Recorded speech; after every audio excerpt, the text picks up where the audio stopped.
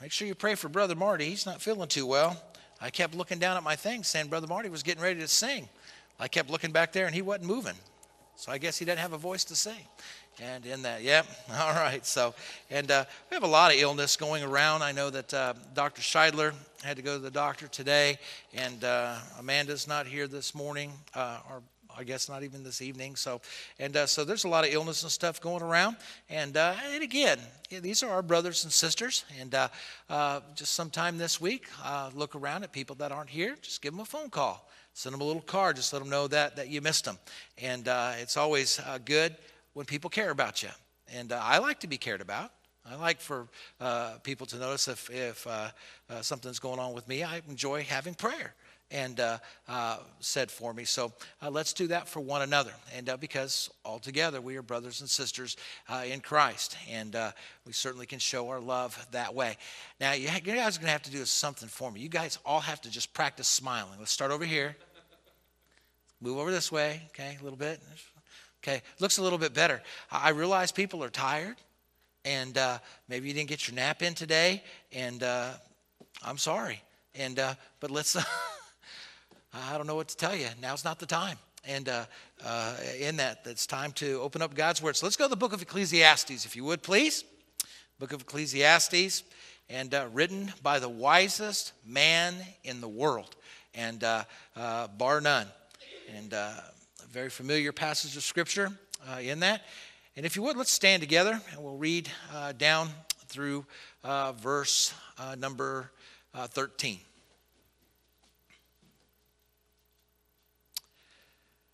Starting verse number 1. I tell you what, let's do. I'll read the odd, you read the even, and we'll go down to verse number 13. So I'll start off, and you guys get the evens, I'll get the odd. To everything there is a season, and a time to every purpose under heaven.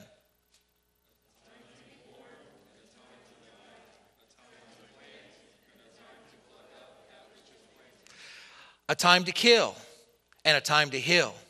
A time to break down, and a time to build up. A time to weep, and a time to laugh. A time to mourn, and a time to dance. A time to cast away stones, and a time to gather stones together. A time to embrace, and a time to refrain from embracing. A time to get, and a time to lose. A time to keep, and a time to cast away. A time to rend, and a time to sow. A time to keep silent, and a time to speak. A time to love, and a time to hate. A time of war, and a time of peace.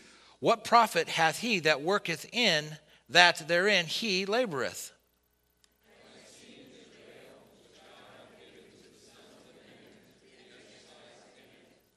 He hath made everything beautiful in his time. Also, he has set the world in their hearts, so that no man can find out the work that God maketh from the beginning to the end.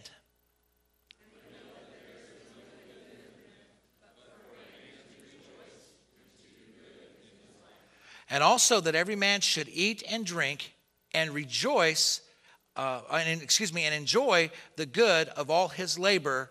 It is the gift of God. Let's pray. Father, we thank you, Lord, for your love and goodness to us. We certainly thank you, Lord, for Jesus Christ, Lord, him coming, Lord, to die for us and to make us brothers and sisters in Christ. And we just pray, God, that you would just help us, Lord, to, as we look at the stewardship of time this evening, Lord, that you would help us to understand that every moment we live here on earth, we need to be doing something, Lord, for you in and through our lives. We ask this in your precious name. Amen. Thank you. You may be seated. Now in Psalms chapter 90 and verse 10, it says this: the days of our years are 70. And if by reason of strength they be 80 years, yet their strength labor and their sorrow, for it is soon cut off and we fly away. So basically, if you look at that, it says our lifespan for the average person is 70 or what? 70 years. Some of you are getting close to that line. Okay, some of you have far exceeded that line in that. And but 70 is what the psalmist is telling us. Benjamin Franklin said this. He says, "Doth thou love life?" And think about it. Do you love your life? And this was the advice he gives. It says, then do not squander time, for that is the stuff life is made of. Another person wrote this, said, you inherit over 500,000. In fact, your inheritance averages out to be 573,415. No, not in dollars, but something more important. It's time. The average person lives approximately 573,450 hours. You ever thought about that? It's a lot of time. And but your hours are running low. How do I know? Because mine do too, is what he said. Then Sir Walter Scott said this, when you kill time, remember, there's no resurrection when it comes to time. When you kill time, yeah, somebody, what are you doing? I'm just killing time. You can't ever get that time back. You can't ever get that time back. Somebody averaged something out for us, says if you live to be 70 years, you will spend this in time. You ready? 20 years sleeping, 20 years working.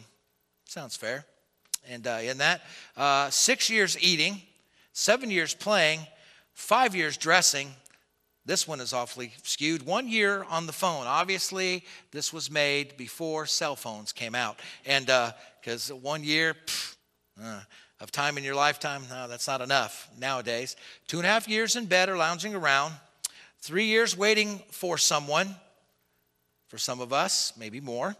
And 5 years trying to tie your shoes. 2.5 years of other things, including 1.5 years of your lifetime are spent in church. Now, to spend 1.5 years in church in a relative lifespan of 70, you must, in the day of from the day of his birth, spend 5 minutes each morning and 5 minutes each evening in devotions, and then spend 3 hours a week in church to get that hour and a half. Now, some of you say, well, I've gone to church all my life. I guarantee you haven't gone that much. Not from the time that you were born till now. Maybe some have. Now, in our scripture reading this evening, we have recorded for us some words that the wisest human that ever lived penned for us. He put in perspective for us this subject of time. And he said, to everything there is a season and a time to every purpose under heaven. In other words, when you were born with a purpose. There's no mistake for you being on this earth. Now, your mom and dad may have said, well, we only planned to have 2 children, but we have 4. You weren't planned. You may have not been planned by them, but you were planned by God. Every human being that walks the face of the earth was planned by God. And you in particular, if you know Jesus Christ, your Lord and personal Savior, you have a purpose for being on the face of this earth. Now, Solomon in his lifetime discovered that there was one who keeps the world in order, and that is God. You want a really interesting read and do an interesting Bible study? Read the book of Ecclesiastes. Here you have a man that had everything because he was so smart. He started out in his life honoring God, and God blessed him with great wisdom, with great wealth. He had everything. And as you read through the book of Ecclesiastes, you could see how miserable he was in having everything because he stopped living for God in his life. And he became miserable. God blessed him with many things. He stopped living. But also as he is writing here, he said there was one who can cause all things to happen in its seasons and gives everything a purpose. It is evident from the explanation that God's character is that he is all-knowing. Is God not all-knowing? Yes, he is. That's one of his attributes. He knows the end of everything, and he also knows, and all that is done is controlled by his providential hand. Now, all the events of history have been fitted into God's timetable. The fact that God is immutable or unchangeable and unaffected by the circumstances of the world is incomprehensible to the human mind. You ever thought about that? It's just we just can't grasp that. But the only way that Solomon could find true happiness was in knowing that God's providence in all the events can be worked out for his purpose.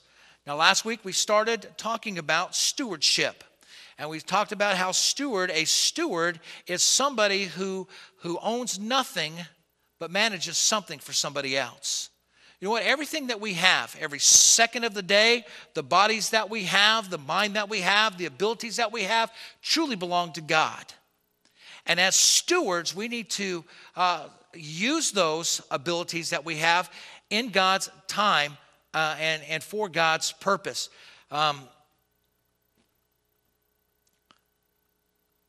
What I want us to look at is how we use our time.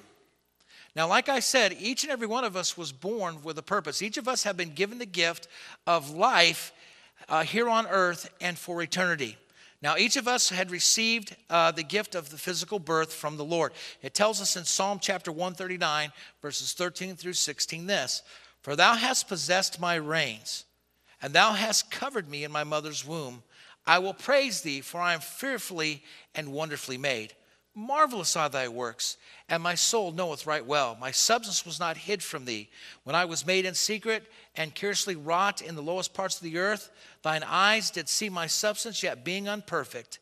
And in thy book all my members are written, which in continuance are fashioned, when they were yet none of them." You ever thought about how special your body is? How it functions? We're okay with our body till something gets hurt on it. Then all of a sudden, we pay attention to it. You ever broke a toe? I mean, you break a toe, your whole body hurts. Okay? You ever had a toothache? The most miserable pain in the world. Tooth pain, face pain is the most miserable pain to me in the world. But I think it's really interesting that when you go in for surgeries or you study medicine, how intricate our bodies are, how special they are and how they function. I mean, I can't tell you why I wake up every day. I don't go to bed thinking, I hope I keep breathing. I just do. God gives us rest. You know what? I've taken a lot of pictures of places that I've seen all over the world, but they're no more beautiful than the picture my eye sees of them. Pictures never do justice to the things that I've seen. They never do, because God made this lens of our eye so special. The fact that we can talk and communicate is something that is just incredible, isn't it? And even if you can't, somebody came up with sign language. And I enjoy watching people that know sign language, especially when they start talking fast. I have no idea how they know what they're talking about, but they do. They can communicate. I remember going to visit a cousin of mine who had Lou Gehrig's disease. The only way he could communicate to you is by blinking his eye and typing out messages on a computer. It took a little while, but I enjoyed talking to him that way. I still remember his brother, who isn't a believer, really doesn't care for the things of God, asked me, said, "Can you go by and check on him to make sure he's ready to die?" He died not soon after my mom did. And I was able to go over there, and my dad had witnessed to him, and he had come to the saving knowledge of Jesus Christ. It's a great thing. But God gave us a body to use for him. And with that body that we have, and with this mind that we have, God has given us direction of what he wants to do with that. Boy, if you can communicate and you can talk and you can think, you're well ahead of a lot of people on earth. Boy, walking is something special, isn't it? Have it taken away from you for a while. You really appreciate walking. You really do. Have one of your senses taken away from you and getting it back. Like when you have a cold and you can't breathe, you think you're never going to be able to breathe again. If you're cold free right now, go. There's some people that can't do that. Isn't it nice to be able to take a breath? You ever thought about it? I mean, God gives all of this stuff to us because he's given us life. He gave you life. Have you ever thanked him for that? Now, maybe your life isn't what you think it ought to be, but God gave you yours. He gave me my abilities. I wish that I could sing and play the piano and play the guitar and do all of those things. I can't. But God's given me other abilities, like being an obedient husband. And I have that ability, and I try my best at that. But with that, God also gave us not only life, but God wants to give us life eternal. If you have a pen and paper, I want you to write some verses down. Because I'm going to take you through how you could lead somebody to Christ by talking about what God did for us eternally. Turn to John chapter 3. John chapter 3.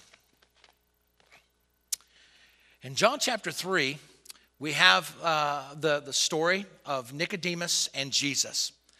And it tells us starting in verse number 1, and there was a man of the Pharisees named Nicodemus, a ruler of the Jews.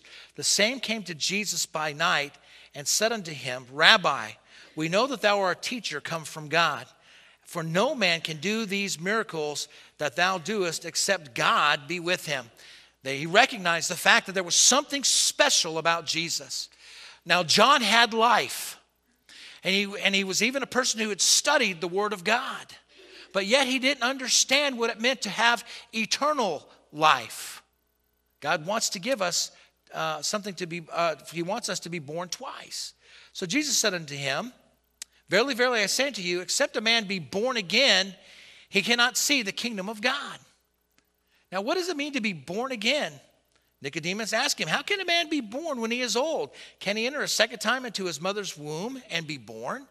We know that's a physical impossibility. Okay? There's my beautiful wife. There's my only child that's in church tonight, and but look at him. Stand up. Honey, stand up. Do you think she wants to give birth to that again? At his size. Now, that's the question that John was asking. How can a man enter to his mother's womb a second time and be born again? He didn't understand the question. You may be seated. You know what? There's a lot of people that don't understand what it means to be born again. They don't understand what that means. They don't understand what it means to be saved. Saved from what? They need it explained to them. And so Jesus starts explaining. He says, Verily, verily, I say unto you, except a man be born of water, that's the physical birth, and of the Spirit, that is our eternal birth, he cannot enter into the kingdom of God.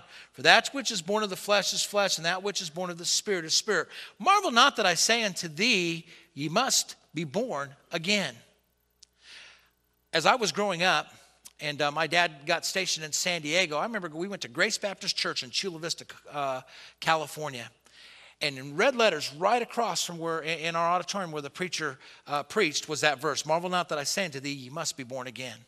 I remember sitting there as a fourth grader reading that over and over and over again, trying to understand it. I'd been in church. I had heard that. I'd made a profession of faith. But I was trying to grasp with that, what did it mean? You know that each of us is born with a sin nature? The Bible tells us this. First verse to write down is this, Romans 5:12. Wherefore, as by one man sin into the world, and death by sin, so death passed upon all men, for that all have sinned. You know what? When you talk to somebody about their salvation, you don't have to do too much convincing for people to realize that they're a sinner. People know that they do things that are wrong. Now, most people have heard of the 10 Commandments, and they know that there are just certain things that just aren't right. You don't have to tell a kid that a lie is wrong. They understand that it's wrong. People understand when you take something that doesn't belong to you, it's stealing. Even if they think they need to have it worse than you. They know in their mind because God puts it inside of us. We have a God consciousness inside of us. And so you could take them to this verse and say, you know what? Sin into the world and death by sin. So death is passed on all men, for all have sinned. All of us are a sinner. Romans chapter 3, verse 23. For all have sinned and come short of the glory of God. To come short of something means to not have enough. Just like in our illustration this morning, that little boy who wanted his boat back. He had to come up with $1. He didn't have quite $1, so he worked until he got it.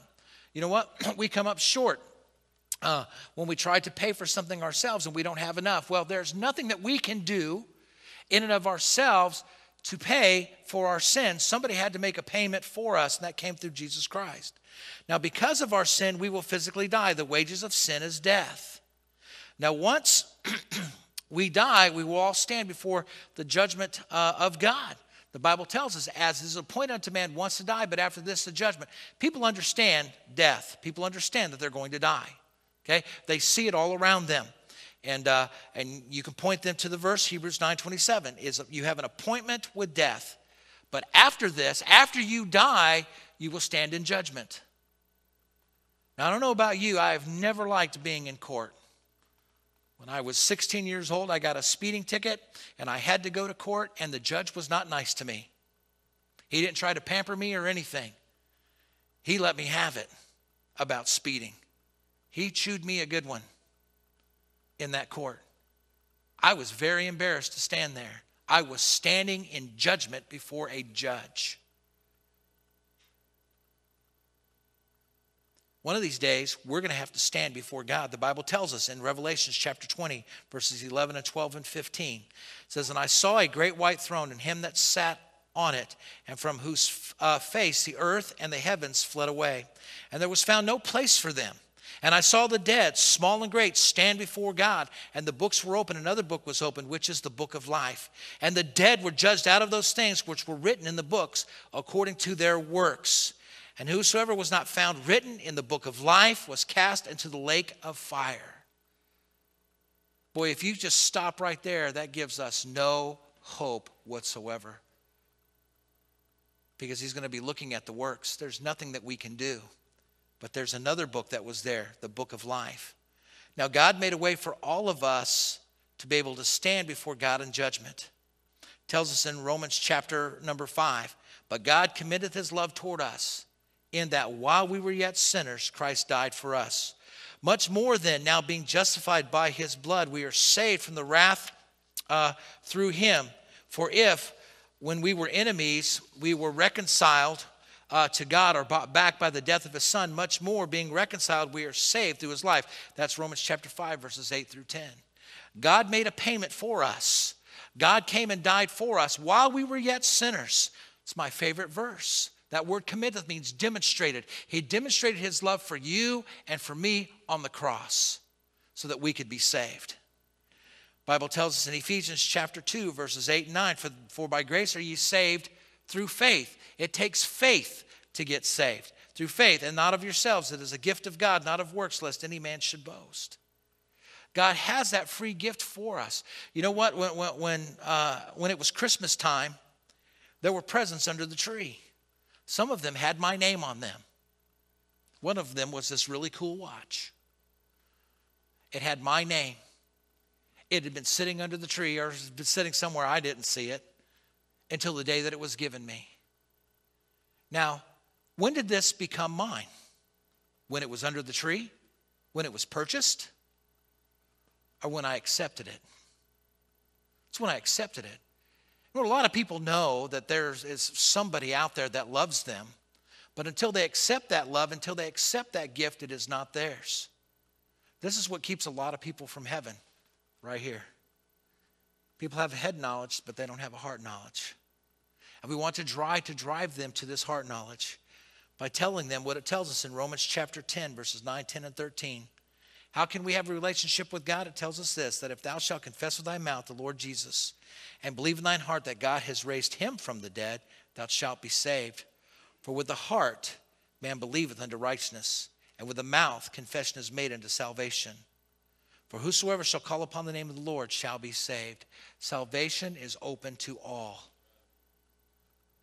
It doesn't matter your social status. It doesn't matter whether you're male or female. It doesn't matter the color of your skin. God died for all men. All of us are precious in God's sight. And he wants so much, because he loves us, to redeem us back to him. He wants us to be born twice so that we only have to die once. I will die a physical death, but after that, I'll be with God forever in heaven, because I've accepted, I've confessed, I believe. How about you? How about you? Do you have that? Do you know that 100% sure? If not, it's never too late. But see, God gave us life so that we could follow the Great Commission. Go ye into all the world and do what? Preach the gospel. To preach means to herald, is to tell. It's our job to tell others. It's our job to try to get people to come to the saving knowledge of Jesus Christ. He has given us that privilege to do that. Also, each of us are held accountable of how we will use our time here on earth. Turn back to Ecclesiastes, if you would, but the last chapter, Ecclesiastes chapter number 12. In his writing, Solomon came to a conclusion after he wrote about all this. He tried everything in the world. You read the book of Ecclesiastes, he tried wine, women, and song. He tried everything, and nothing would bring him happiness outside of God. And so then he wrote this. The very last two verses of the chapter said this: let us hear the conclusion of the whole matter. Fear God and keep his commandments, for this is the whole duty of man. For God bringeth every work into judgment, and with every secret thing, whether good or whether bad. You know what? All of us are going to be held accountable for how we spent our life.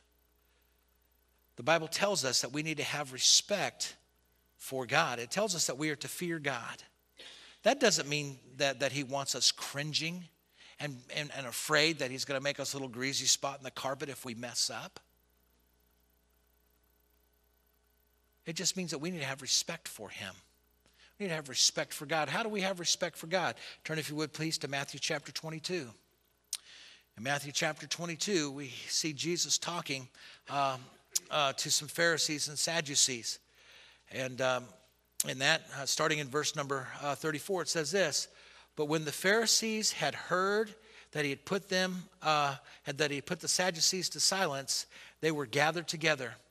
And one of them, which was a lawyer, asked him a question, tempting him, saying, Master, which is the greatest command in the law? And Jesus said unto him, that thou shalt love the Lord thy God with all thy heart, with all thy soul, and with all thy mind.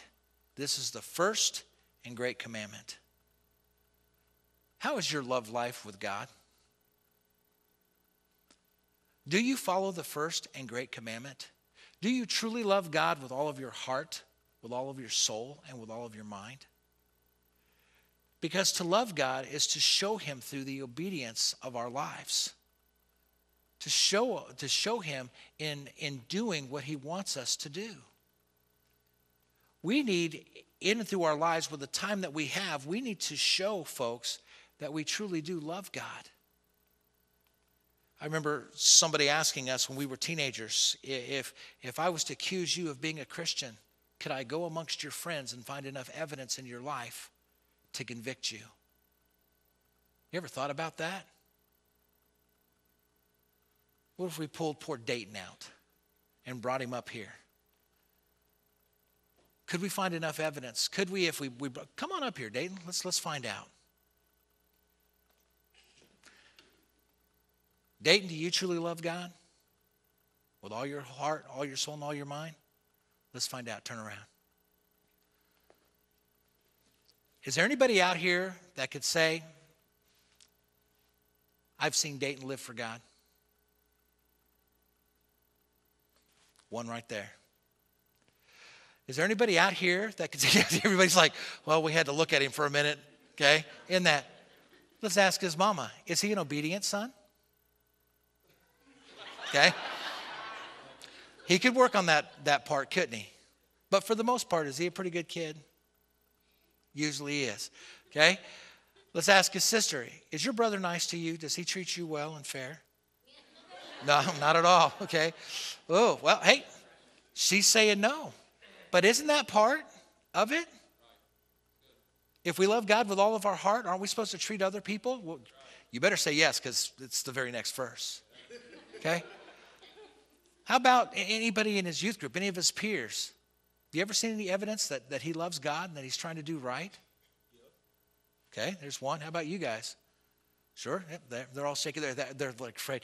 Yeah, I'm shaking my head yes because I don't want to be called up there. But you see what I'm saying? None of us are perfect. None of us have been perfect sons. I joke about it. I wasn't a perfect son. I'm not a perfect husband. I'm not a perfect anything. But I am a forgiven one. I'm a forgiven human being that could live for God. You can be seated. Thank you. He's been embarrassed all week long. Okay, in that. But you know what? I know he's a good kid. I know he's a good kid. I watch him. He's not perfect. Okay? After all, he's a teenager. You're still in junior high, right? Oh, you're ninth grade? Oh, wow. You're getting old. And in that. But we're to love God with all that we have. And none of us are any different. I could have brought somebody else up here. I could have brought an adult up here, and we probably had the same reaction. But in our time and in our life, we're supposed to be having that evidence in our life. Not only are we supposed to love God with all of our heart, but the second thing is we need to have respect for others. Look at verse 39 and 40. Jesus goes on to say, and the second is like unto it. Thou shalt love thy neighbor as thyself. On these two commandments hang all the laws and the prophets. Now, do you love your neighbor like you love yourself? You'd say, well, I don't like myself. You don't have very far to go. And if you don't like yourself, there's something wrong because you're a creation of God and God created you just the way you are. So you might as well just accept it and be happy about it. But do we truly treat people like we want to be treated? Think about it. People in the Mike Express car wash line. Oh, I'm going to get up before that person. It says everybody merge. I was watching people just fighting for position. Like, dude, everybody's going to get in there. And my biggest fear is that it's going to break down and I'm inside of it. In that, I'm always happy when I get out. And grocery store line. I mean, why do we have road rage? Because we think that it belongs to us. And I confess, I have struggles in that area because I do think that I own the road in that. But you know what? God expects us, whether we're driving, whether in a grocery line, whatever we're doing, to treat others better than ourselves. So that's what the Bible says. It says you're to love your neighbor as yourself. It's just as important as loving God. And what did it say? On these two commandments hang all the law and the prophets. So basically, the rest of the Bible, you get those two things right, you'll have no problem following the rest. Turn to 1 John, if you would, please. 1 John chapter number 5. Not only are we supposed to have respect for God and respect for others, but our respect for keeping and following God's word is so important in our lives. In following what God wants us to do. In stewarding our life and stewarding our time is following what God's word wants us to do. Look at verse number 1 of chapter 5, 1 John. It says, whosoever believeth in Jesus whosoever believeth that Jesus is the Christ is born of God. Everyone that loveth him that begat loveth him also that is begotten of him. By this we know that we love the children of God when we love God and do what? What are the last three words? Keep his commandments. How do we show love for God? Say it again. Keep his commandments.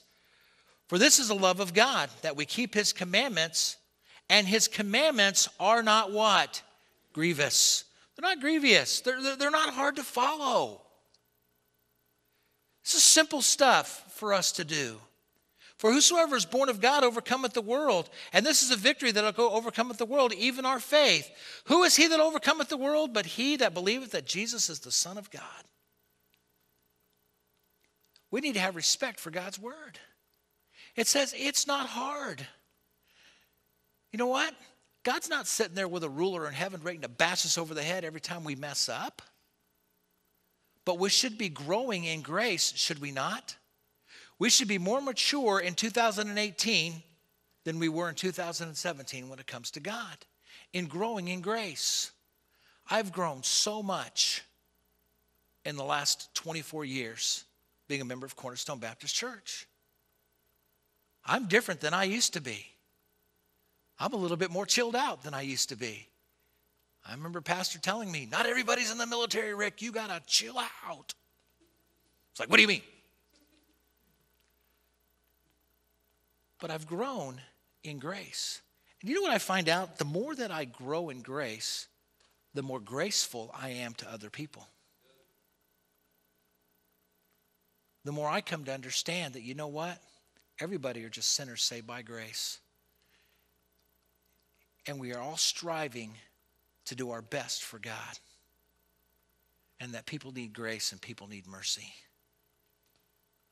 And we do.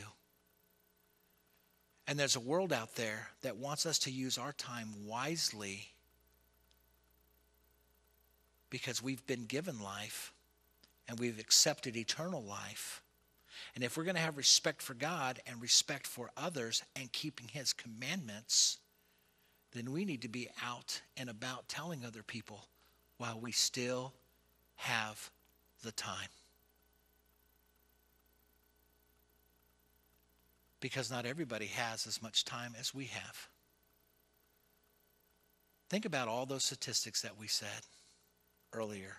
How are you using your 573,450 minutes of life? Or hours, I'm sorry. How are you using it? Are you living a life that truly shows that you love God, you love others, and you keep his commandments? And when you get a chance, you tell them about God's love. That's how we steward our time. It's not difficult. It's not hard. But it just takes time. Time is so precious to us. Let's make sure that we're using our time and stewarding our time wisely. Remember, it's a gift. It's a gift. We need to use it wisely. Let's stand together with our heads bowed and our eyes closed, please.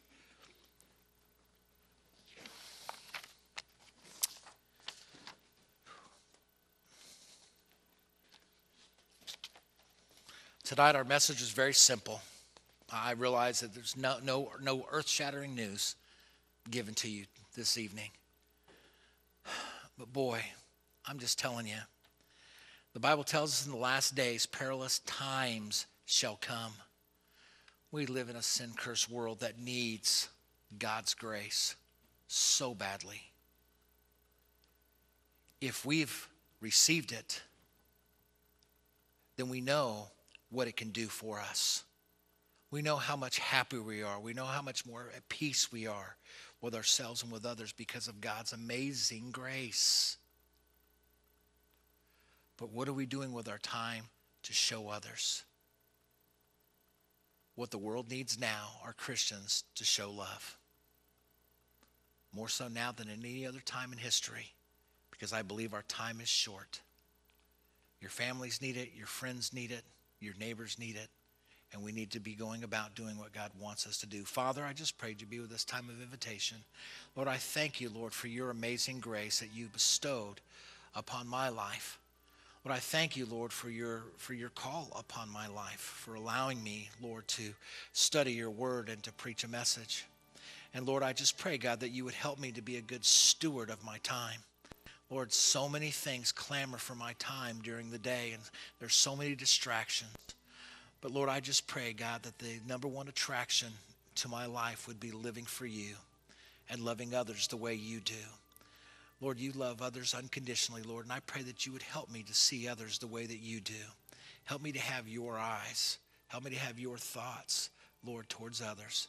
Lord, just help us as a church body, Lord, to do the same thing. Lord, that you would help us to care about those around us, and that we would do all that we can to get the gospel out to them, and that we would live a life for our families and for our friends, Lord, that would point them to Christ. Just be with us now as we sing a song of invitation. We ask your precious name. Amen.